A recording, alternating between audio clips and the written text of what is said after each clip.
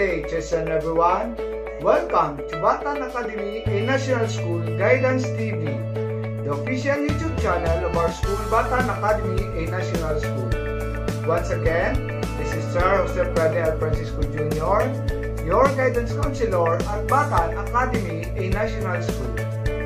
Mental health, as defined by the World Health Organization, is a state of well-being in which the individual realizes his or her own abilities, can cope with the normal stresses of life, can work productively and truthfully, and is able to make a contribution to his or her community. Why is mental health important? Mental health includes our emotional, psychological, and social well-being. It affects how we think, feel, and act. It also helps determine how we handle stress, relate to others, and make healthy choices. Mental health is important to every stage of life, from childhood and adolescence through adulthood. Why is mental health important to students? There is a clear connection between mental health and academic performance. Helping students make the most of their education is everyone's goal. Students struggling with depression or mental illnesses have a harder time feeling motivated, learning, concentrating, taking tests, etc. Therefore, mental health awareness is essential to all of us. What is the importance of mental health awareness?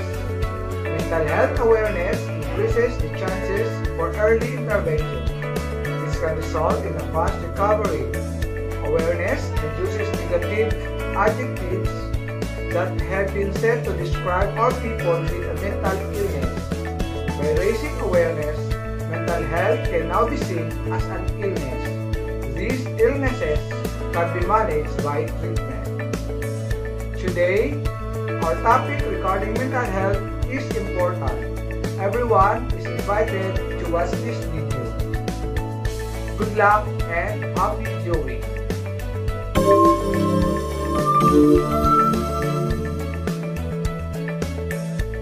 The current challenges brought about by COVID-19 for people all around the globe are unparalleled and have caused fear, anxiety, and uncertainty for so many of us. We are all going through this together, and it's important to understand that you're not alone in how you're feeling right now, and that there are practical, healthy ways to cope with these emotions.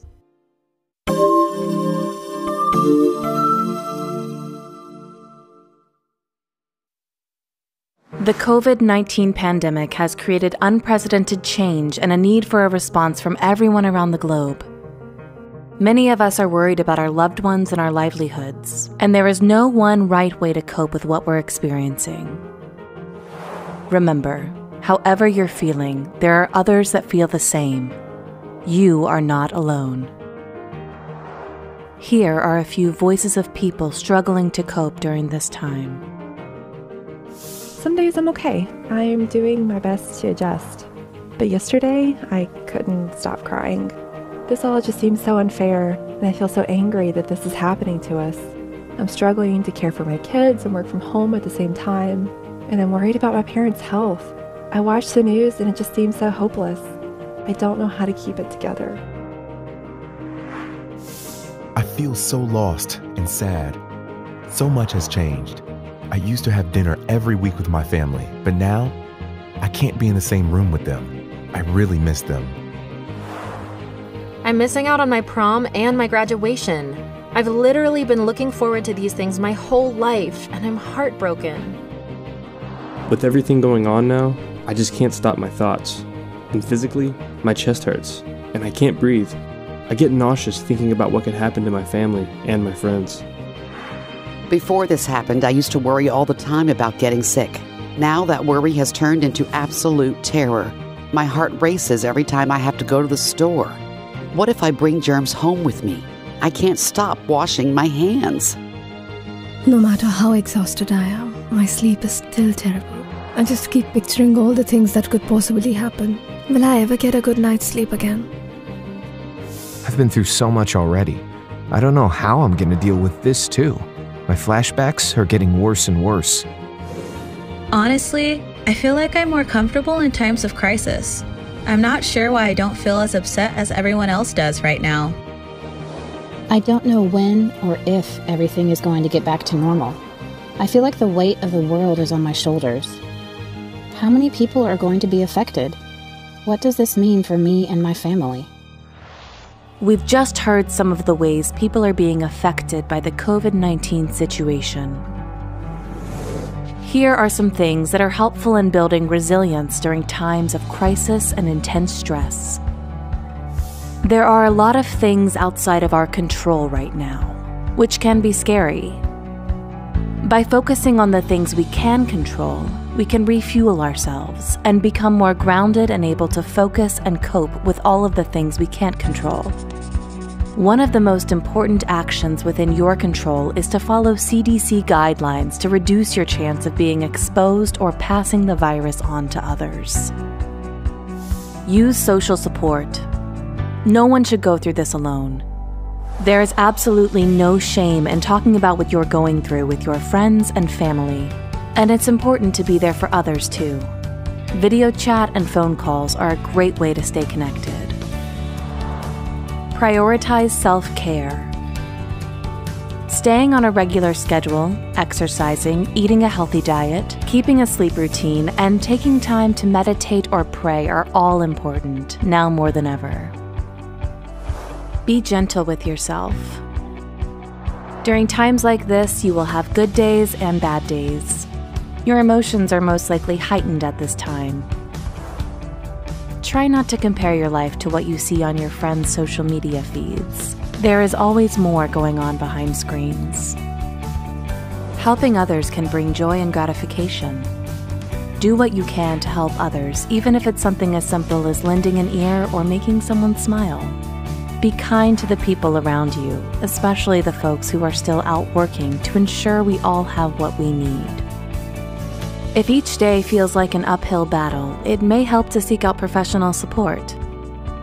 To continue helping during this time of social distancing, many mental health providers are using telemental health in their practice. If you can't afford therapy or need to talk to someone right away, you can call the Suicide Prevention Lifeline 24 hours a day at 1-800-273-8255. You are not alone in how you are feeling. There are things you can do and resources you can use to cope during this challenging time. Check out our library for more videos to learn more about mental health, dealing with isolation, and ways to cope. We're all in this together.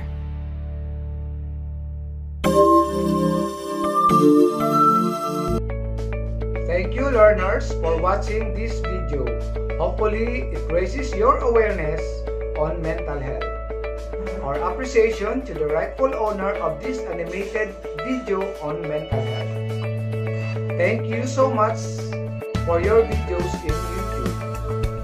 That's all for now, and if you haven't subscribed yet to our YouTube channel, please do it now so that you will be updated with our latest videos. Once again, this is your Sir Jose Freddy L. Francisco Jr., your guidance counselor, saying thank you so much for watching this video. More videos will be coming out to help you, our dear learners. Please watch out in our YouTube channel, Batan Academy Guidance TV. Thank you so much. Stay safe, everyone. God bless us all.